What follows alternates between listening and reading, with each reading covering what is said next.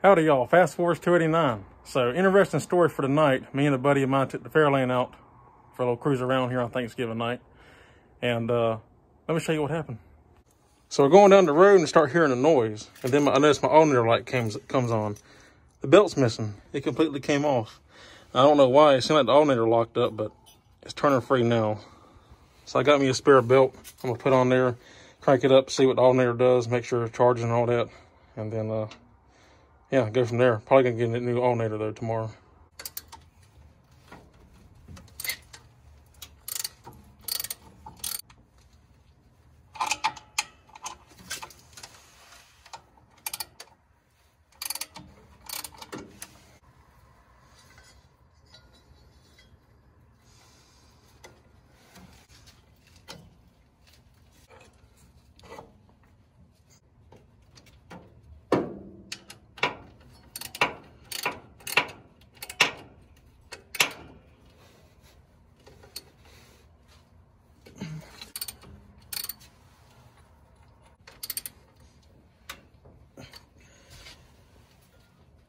Good to go.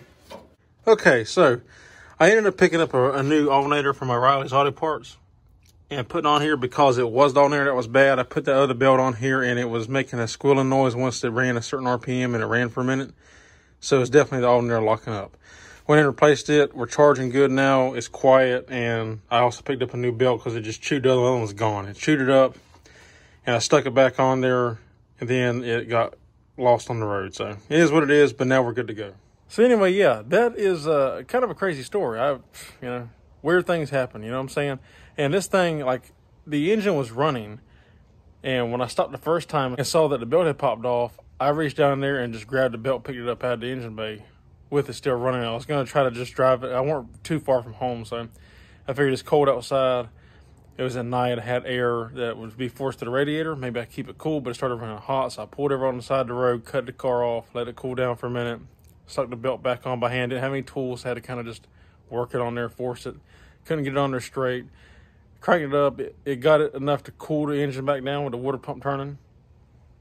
And got going down the road, and it fell off again. So it was gone after that. So then every time I'd come to a hill, I just cut the car off, let it coast to neutral. And when I got ready to go up a hill or had to go further, I would just pop the clutch and crank it back up and go on about my way. And I was able to get it home. So, but fun adventure, not expected, but you know, these things happen. So, but it was an easy fix, nothing to it.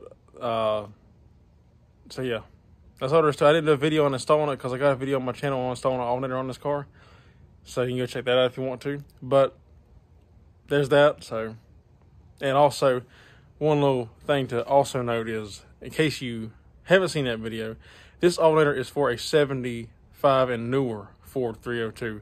The reason for that is in 75, Ford upped their amperage from a 55 amp alternator to a 60 amp alternator to carry the electronic ignition. So that's a cheap, easy upgrade. It bolts up the same and everything. And I've also noticed that they don't usually carry 68 alternators in stock.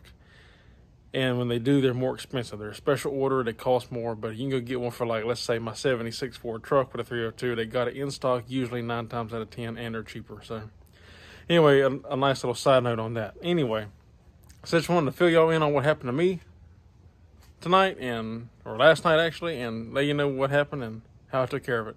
So if you like the video, give me a thumbs up. If you're not subscribed, consider subscribing. And if you have any questions, comments, or concerns, leave them in the drop box down below, and I'll get back to you, as always. And so, yeah, that's all there is for this one. So until next time, I'll see you in the next one. Take care.